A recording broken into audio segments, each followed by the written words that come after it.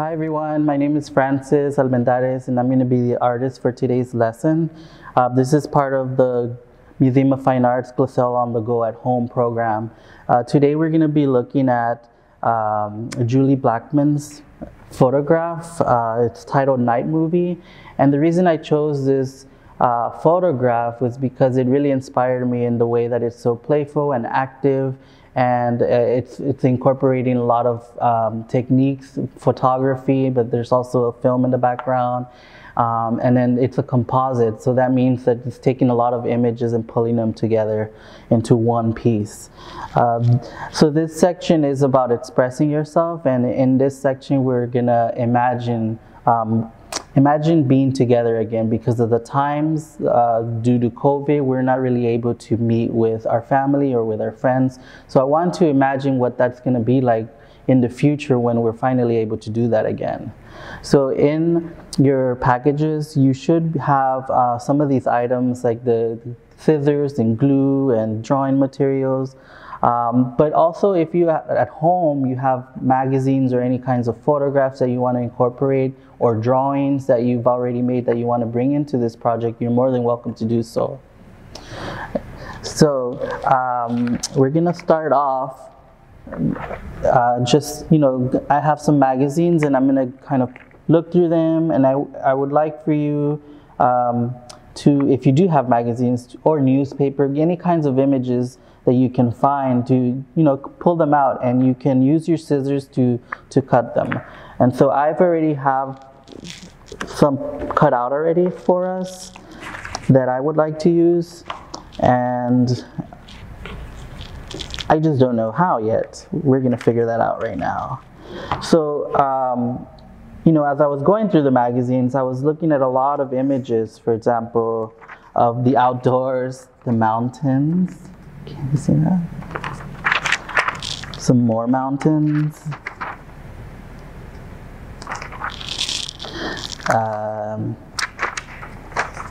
The Caribbean. And that got me really excited, especially these colors, the blues and the greens. And so I'm thinking I'm going to use that to imagine being at the beach again one day, hopefully. And what I'm going to use is one of the sheets from the package, and I'm going to start laying out some of these images and seeing what that looks like. I don't know exactly, I don't know which of these cutouts I'm going to use, so I'm just going to test these out by placing them on top of each other and next to each other. So I'm just laying the images that I found in the magazines that I cut out, and I'm placing them onto my paper and kind of just seeing what that feels like and looks like. I'm looking at how colors are looking next to each other, what kinds of images are on. For example, I have mountains here, and it's kind of just this earthy brown color palette, and then in this other image I have green forest, pines, snow, and I also have these other smaller ones that I cut out of the beach with palm trees. So it's a mix of environments. This one, for example, the Caribbean, is this really beautiful blue beach. Oh look, I also have this one of a campfire. Then I have lots of blue that I want to use. So I think I'm going to go with the image of people. And just because a campfire sounds really good, and it's something fun that I would like to do when it's possible again, I'm going to use the black side of this paper. But if you don't have a black side, you can cover it with other colors by pasting. For example, I cut out blue paper and I'm pasting it. You can lay it on top. That's one way of changing the color of your background. You can also maybe color it in with crayon or with marker. So whatever materials you have available and that you prefer to use, you can go with that. So with my glue stick, I'm gonna apply it on the back side of the image of the paper, especially on the corners so they're not flapping up, and on the edges. And this is just regular glue stick. And I'm gonna paste this over here on the bottom left.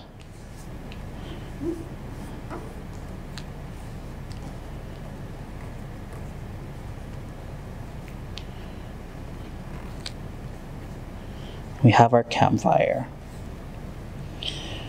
And let's just start trying these other colors. What does that look like? So I think fire, and I think the color red.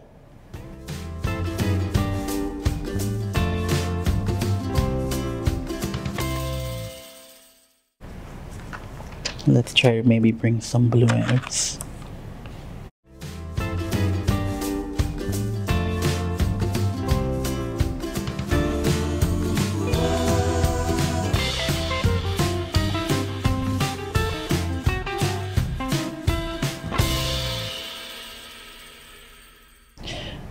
So in Julie Blackmon's night movie photograph, there's different things happening in the scene.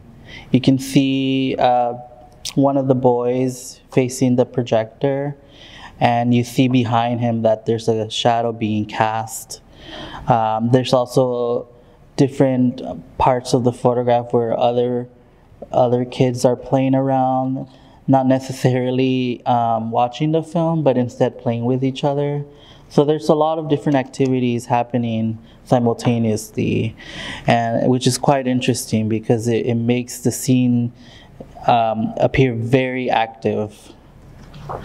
And you know, I start to think about how are these kids interacting not only with each other, but with the space and with the film, which is really interesting because they're all like in their own world, and then the photograph, it's its own world itself. So there's like smaller worlds within this one world of the photograph.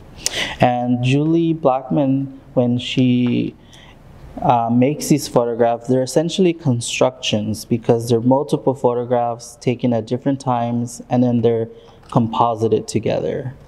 And that's kind of what it looks like simultaneously many things are happening. And in this collage, I would like for you to think about what's happening in the scene. There doesn't necessarily need to be one thing happening. There can be multiple things happening. And that could be done through the people that are in your collage, or different sections could be used to address different ideas, like texture in one section and maybe color in another section, or pattern, or a combination of these things. Or maybe, for example, like here, I'm cutting out these shapes of triangles and then assembling them together to create this other larger shape. And I'm placing it above the image that I pasted of the campfire. And it doesn't necessarily match, but you know, with just the color red that is so vibrant and loud, it begins to sort of accentuate the campfire. And especially in this area where it's located on the bottom right, it seems like our attention is being called to this section of the collage. The rest is still blank, so it's negative space at the moment, but we'll work on that next week.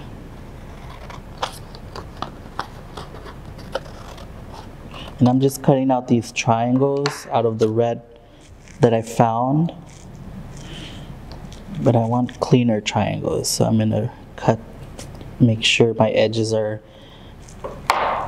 are straight. And I'm testing these out, see what arrangement I like the most.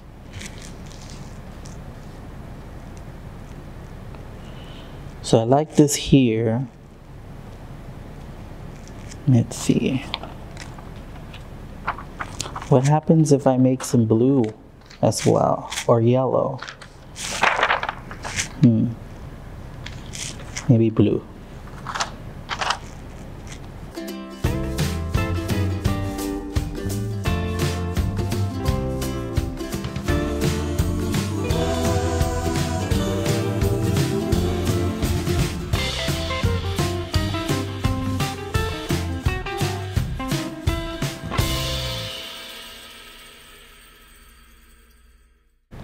I'm gonna try and make a circle for a moon.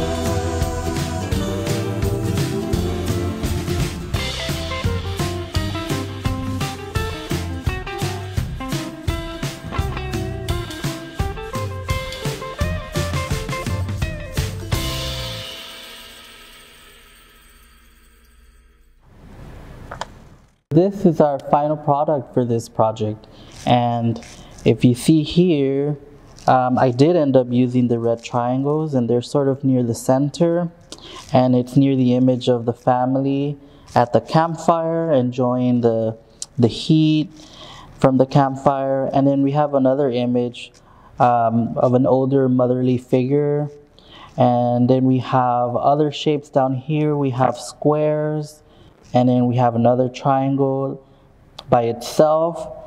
But I like the placement of it because it's in the foreground, and then it leads you to the middle ground, to the red triangles over here, and it leads you up to the top. So you get a sense of foreground, middle ground, and background. For the sky, I ended up cutting out the shape of a cloud. And I used the white side of the paper with the text for some white clouds, and I used the blue side of the paper for blue clouds. And then I actually found an image of a cloud, and I tore the page around it, just following the shape of the cloud in the image. So I pasted these up here, and I used an image with black and gray in it, and I cut a circle, and I used that for the moon. So now we have our outdoor scene with a campfire, a family at a campfire, and then we have these other shapes creating the shape of a house. So this could be outdoors in your backyard, or it can be a cabin somewhere in a forest, wherever you imagine being and gathering together with friends and family. So thank you for spending time with me and making this collage and looking at Julie Blackmon's work, and I hope that it inspires you to make your own work and to imagine and start thinking about the near future and hopefully gathering with friends and family again.